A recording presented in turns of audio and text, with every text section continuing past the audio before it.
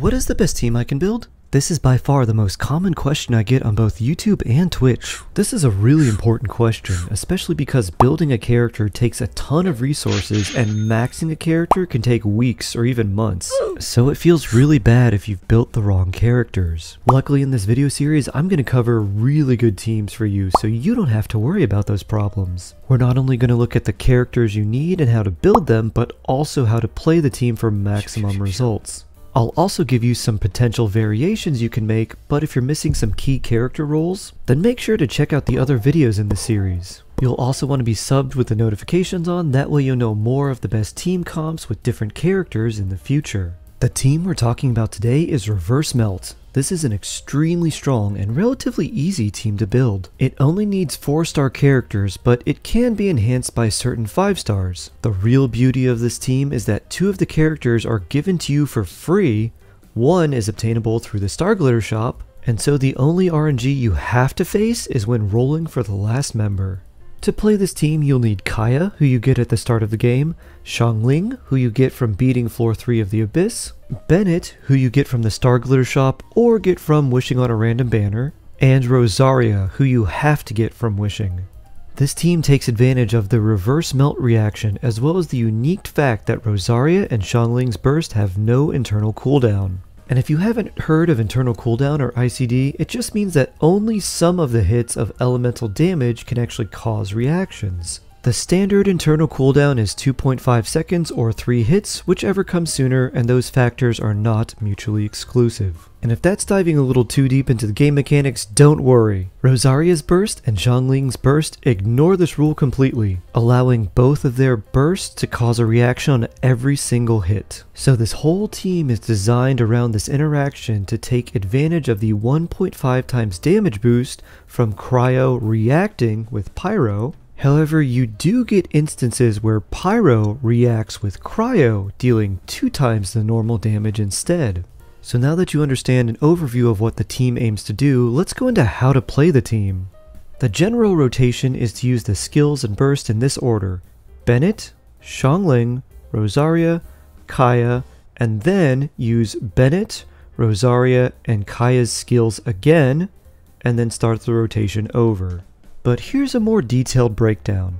Start with Bennett burst, then Xiangling burst to snapshot Bennett's buff, then use Xiangling's skill, then Rosaria's skill, which gives your entire party a crit rate buff, then use Rosaria's elemental burst to snapshot Bennett's burst's buff, then use Kaeya's burst and skill. You've now used all of your elemental bursts, so now you switch to Bennett to use Bennett's skill, then switch to Rosaria to use Rosaria's skill, and finally switch to Kaeya to use Kaeya's skill. Now on the second rotation, it's very common that you'll need a little bit more energy on everyone in order to start the rotation over in full again.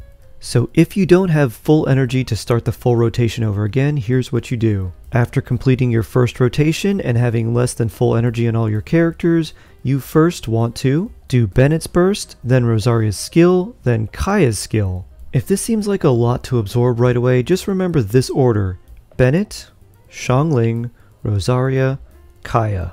And so when Xiangling's skills are on cooldown, the order would then be Bennett, then Rosaria, then Kaeya. And you may not think that's a big deal, but the order is actually very important, because doing the rotation this way will allow both Rosaria's double hit skill and Kaeya's skill to melt off of Bennett's skill. But if you use Kaeya first, you won't get all the melt reactions like you did from before. The reason the second example is doing less damage is all due to elemental gauge theory, which is too much to get into right here. But the gist of it is that some skills eat more of an enemy's applied elemental aura than other skills, so characters are not created equal when it comes to triggering reactions. But the TLDR is that when Xiangling's skills are on cooldown, just use Bennett's skill, then Rosaria's skill, then Kaeya's skill in that order.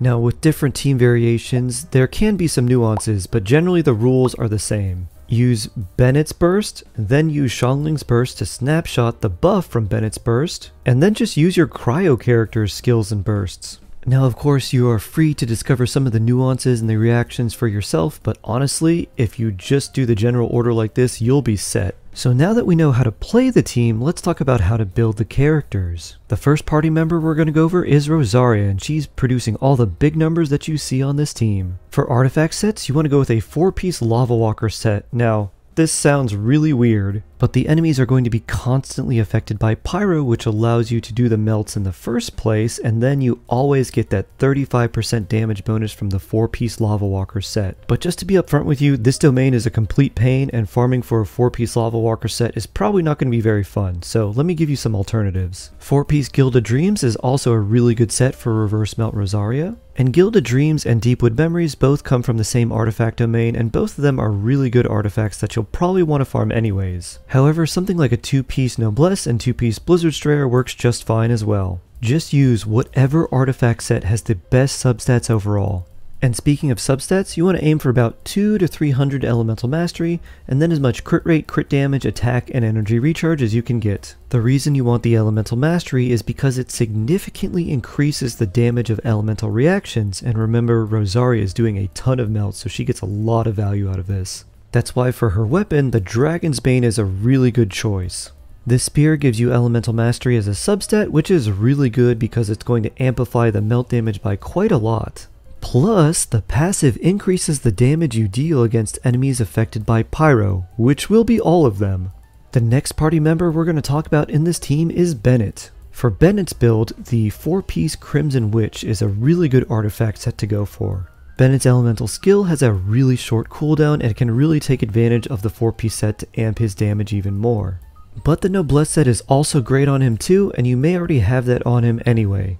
However, another option is the 4-star artifact set, the Instructor set. This is a really good option because it gives your party 120 additional Elemental Mastery, but you are sacrificing his damage to run this set. Whichever artifact set you end up going for, just make sure you have enough energy recharge to use Bennett's burst off cooldown, which is a little over 180 on average. As far as weapons go for Bennett, there's a lot of different choices you could go with, but I personally like the Lion's Roar, Favonia Sword, or the Festering Desire. The next member we're going to talk about is Xiangling. Our little chef girl is just going to use her standard build, which is a 4-piece Emblem of the Severed Fate artifact set, with lots of energy recharge, crit rate, crit damage, and attack. It's important to know that Elemental Mastery for Xiangling does not matter here, because she's only around to apply Pyro, not to trigger the melt reactions. Therefore, building Elemental Mastery on her would be a waste in this team composition.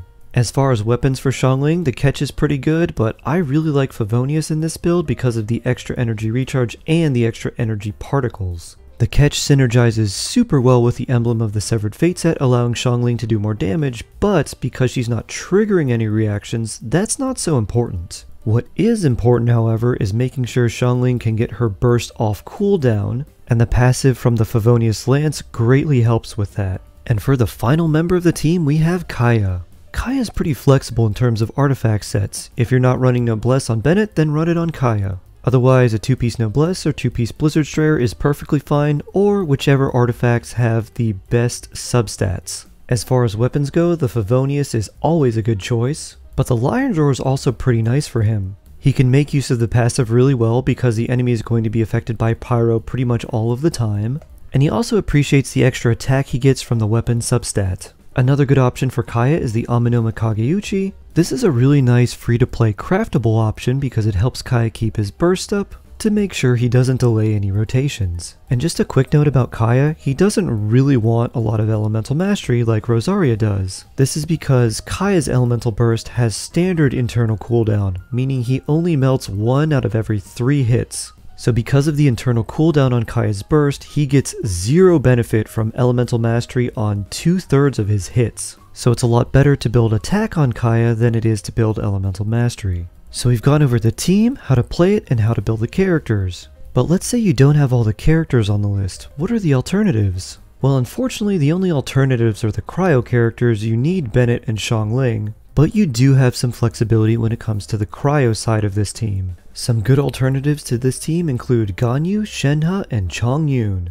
All of these characters have the benefit of working off field and allowing you to trigger more cryo damage. Ganyu's burst drops a ton of icicles and buffs your team's cryo damage while inside its massive AoE. Just note that you don't use her charge shots in this playstyle. Chongyun gives your melee characters cryo infusion, which allows them to melt their normal attacks. And Shenhe was just totally designed to be a cryo buffing character in general. Now, one thing to note about using alternative characters is you want to use ones that are offensive, and you typically want to avoid defensive characters like Diona or Layla. The reason is a lot of these defensive characters don't apply that much cryo, and Bennett is more than enough to take care of the healing on the team. Now, like every team, it's not perfect and there are some issues to work around, so let's dive into those real quick. The first one you'll need to be aware of is that Rosaria's burst stays in one spot, so enemies that jump around or teleport can jump out of its range really easily. And if that happens, pretty much all of your team damage goes down the drain. The other thing to note is that even though this is a 4-star only team, you do want Constellation, specifically Constellation 2 on Rosaria and Constellation 4 on Xiangling. These constellations increase the duration of both of their bursts by 4 seconds apiece. And while the reverse melt team is very strong, especially for using only 4-star characters, maybe it isn't something you can build, or maybe it's something you don't want to build. In that case, I've got a playlist with some of the other best teams in Genshin that you can build, ranging from completely free to play using characters that everyone can get, to 4-star only team comps, to some ridiculous 5-star team comps. But no matter which route you choose, they'll all be really powerful and they'll all help you progress through the game so much easier than if you were just to slap a bunch of characters together. And of course, I'll update this with more of the best teams you can build in the future. That way, if there's a really strong team that uses the characters that you really like, you'll know about it first. I love you, stay jawsome, and I can't wait to see you in the next one.